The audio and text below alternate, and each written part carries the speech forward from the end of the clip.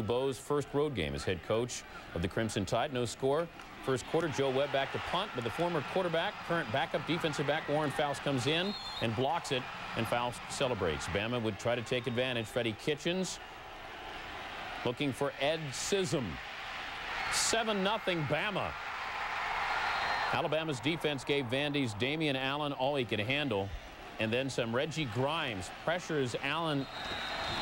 Third quarter, 10-0 Bama. Kitchens goes up top, greedy for more. Corey Chavis is there to pick it off. Vandy back up on their own 4-yard line. Allen to Jimmy Williams, and he's got some room. One of the few bright spots on the night for Vanderbilt, a 29-yard gain. Same drive, Vandy tries to reverse. Alabama was sniffing it out. Tavares Hogans is stopped, so is the drive. Fourth quarter, 10-0 Bama, first and goal. Sean Alexander fumbles the handoff, gets it back, runs in for the touch. Alabama comfortably, and a reason for applause, Coach. 20-0 in the final. Mistakes early and often. John Hessler, for some reason, throwing in Charles Woodson's way, and he picks him off. On the next play, Brian Greasy rolls out and finds Jeremy Tooman wide open. 5 receptions on the day for Jeremy, a career-high 126 yards, 53 yards on this one, caught from behind. Sets up a Chris Floyd touchdown, 7-0 Michigan. Meanwhile, Rick Neuheisel was in Hessler's face all day. Second quarter, Hessler harried by the Michigan defensive line and blitzing all day, picked off by Tommy Hendricks. The next possession, Herschel Troutman goes right, in motion, Hessler throws it left. Another earful, another one-sided conversation. Michigan took a 10-0 halftime lead. Their first possession, Brian Greasy finds Chris Howard in the flat. Greasy was the picture of efficiency all day. Next possession, Hessler picked off by Clint Copenhaver. He returns to the Colorado 15. Hessler's third pick led to another Michigan touchdown. Michigan goes on to win. Cruise, 20th intrastate rival, Temple. I mean, I guess not. After a Penn State fumble right off the bat, Stacey Mack, the halfback option of Troy Kersey, who lays out to make the great catch, would lead to a touchdown. 7-0 Temple scored 43 ticks into the game, but a little razzle-dazzle by the Nittany Lions themselves. Off the reverse, Mike McQuarrie, who we spot shadow, throwing blocks to set free Chafee Fields, 14-7 Lions. Now another reverse, up 28-7, Nittany Lions, and it's Fields again in the open field. He is gone. 47 yards this time for the touchdown. Penn State rolls 52-10. Fields had 90 of Penn State's 344. Green at number 9 Ohio State. First quarter tied at 3. Bowling Green kicks off to Michael Wiley, and that's not a good idea. He takes it at his goal line, goes right up the gut, 100 yards. That's the length of the field. It's a touchdown. Buckeyes lead 10-3. More special play from the special teams. Andy Pollock on the punt. That's a block. Derek Combs just smothers him. That led to another touchdown. Ohio State wins despite losing 4 fumbles by the final of 44-13. The victory was Ohio State's. Tough day for the kickers. Punter Brian Schmitz crushed by Donnie Spragan. Fourth quarter, North Carolina down 3. The backup QB, Oscar Davenport, in for a struggling Chris Keldorf. Looked like a #1 himself, hitting Octavius Barnes for the score. Tar Heels take the lead by 4. Under 6 minutes to go. 4th down for Stanford. Kevin Miller's punt, blocked by Quentin Savage, scooped up by Antoine Black, and he runs into the end zone for the TD. And the Tar Heels find a way, much to the coach's delight. 28-17 passing game, 3-0 FSU. Busby hooking up with E.G. Green. 59-yard pass play. He gets down to the 1-yard line. D. Feaster would finish the job. 10-0 Noles. Terps, their problem among them, couldn't tackle tight end Melvin Pearsall. Busby completing to Pearsall, who gets some movement. Same drive again. Pearsall breaking the tackle and ends up inside the 15. Busby 26 of 34 for 308 yards just in the first half. That's all he had to play in this game. Late second, Florida State up big. Busby hitting Green. Green caught 6 passes for 118 yards. Again, first half numbers, because where do you see the final of this game? 50-7. Florida State up 7-3 and driving. QB Jamie Barnett drops back. Raheem Abdullah picks it up and takes off. Does Abdullah, 74 yards for the score, and Clemson would be up by 3, 10-7.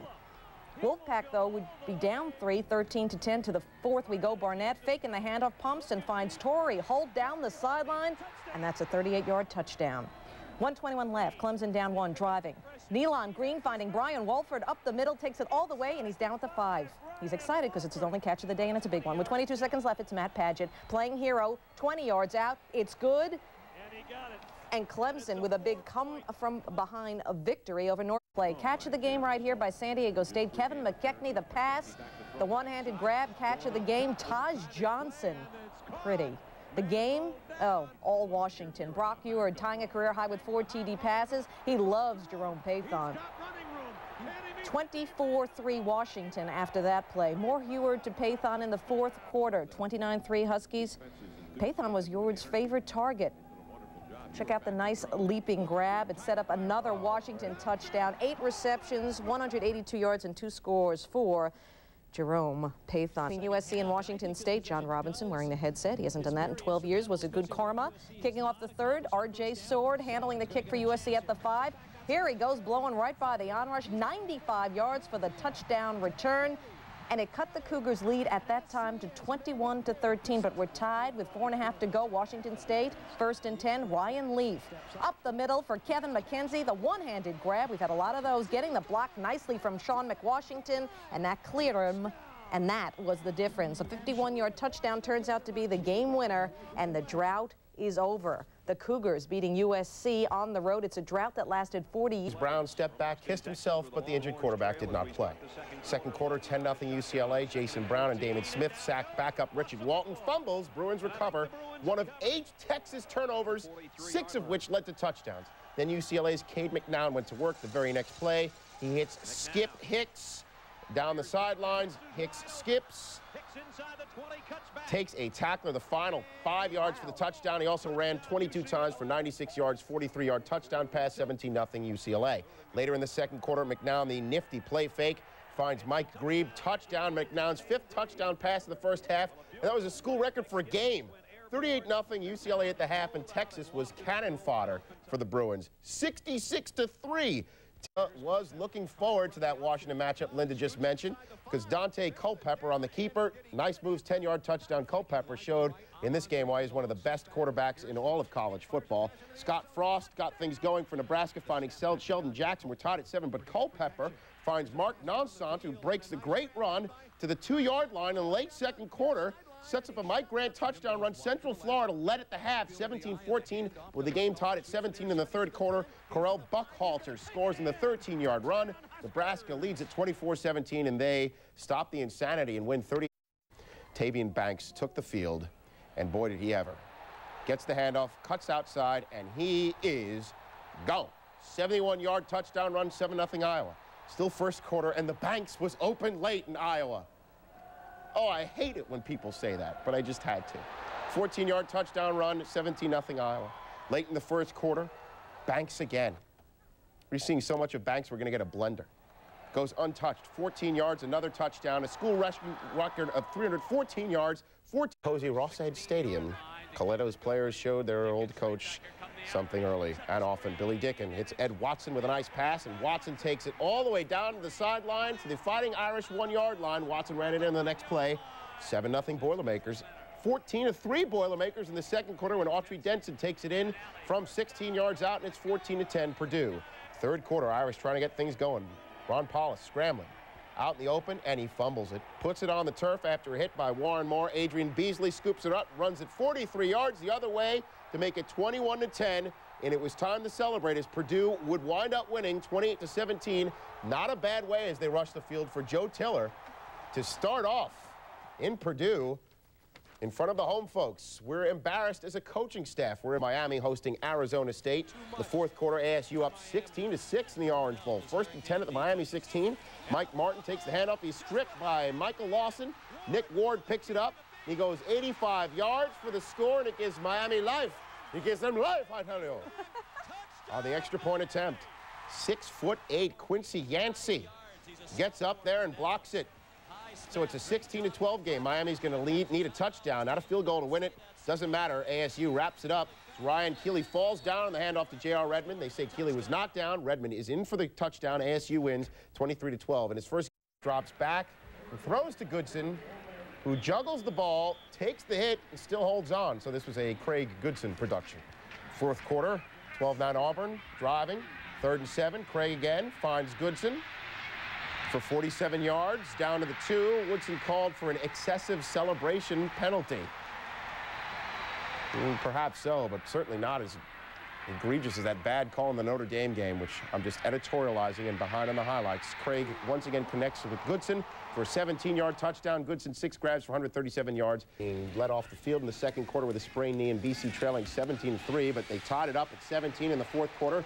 Mike Cloud filling in, boy did he ever. 11 yards for the score. Walker on the sideline likes it. BC up by 7, and it's Cloud again in the fourth quarter. This time takes the Matt Hasselback pitch. 66 yards for the score. Cloud rushed for 211 yards and 24 carries. BC up 31-17. West Virginia coming back, down just a touch.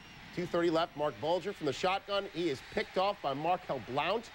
Tom O'Brien gets his first win, and gotta do better than that. Don't hit him with the jar. Down the game. And Lamar Chapman gets it right up the gut. Chapman ranging to field it. Oh, he likes his space. He's looking for it, and he finds it right up the middle. And Chapman is gone. Nice move right there. 94 yards for the punt return for the score. That's a school record, by the way, and it was 7-0 Kansas State.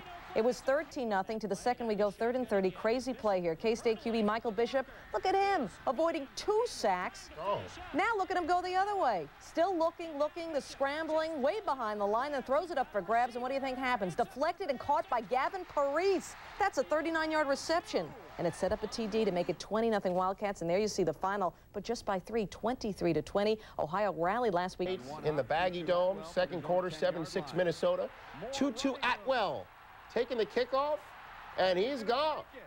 89 yards for the score, 14-6 Minnesota. Third quarter, Iowa State up 22-21.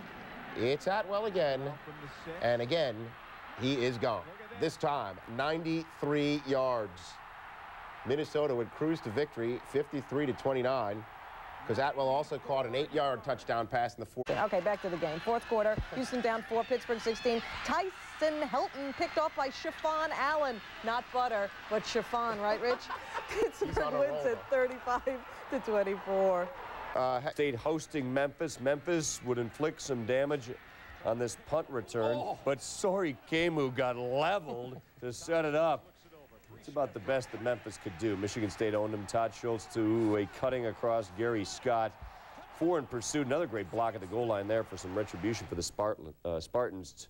Who were up 20. Tech, second quarter, no score. Al Clark, 22-yard touchdown pass to Sean Scales. Clark just 5 of 11 on the day. Virginia Tech leads 7-0. Fourth quarter, Syracuse down 17-3. Donovan McNabb. Tab is a Heisman candidate before the season began, harassed all game. Here, picked off by Larry Green, led to another Tech touchdown, and Tech goes on to win 31-3. Tech will move up in the polls. They win their touchdowns. Marshall 42-17. How about this guy, Ron Dane? He weighs 262 pounds, but he can fly. He had 217 yards rushing by the half, 80 of it here, huffing and puffing his way home. He almost gained his weight. 254 yards in Wisconsin's route. Wake Forest at East Carolina. The Pirates with a plan. Moving up in the pocket and improvising. Dan Gonzalez with the scramble to Scott Harley. Wake shot.